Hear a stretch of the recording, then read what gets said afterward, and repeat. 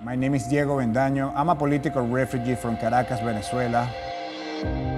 I started my journey in martial art at the age of 4 years old. Since that day, my journey didn't stop.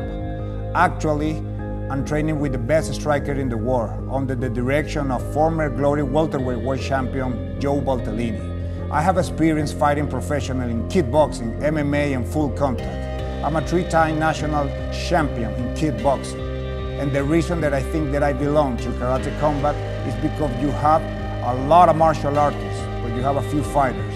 And if you're searching entertainment, true martial artists, and a fighter, I'm the whole package. I don't see anyone in my weight division can beat me. You are watching right now the next karate world champion in karate combat.